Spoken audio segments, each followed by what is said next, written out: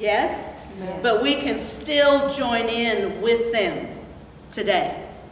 Every day, any day, we have an opportunity to worship and to enter into that heavenly realm that we're already seated in.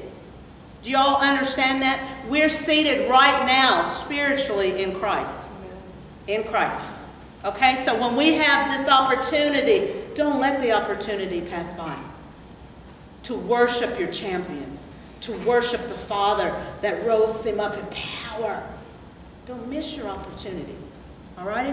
Father God, I just thank you for the Passover favor that you have poured out on the church.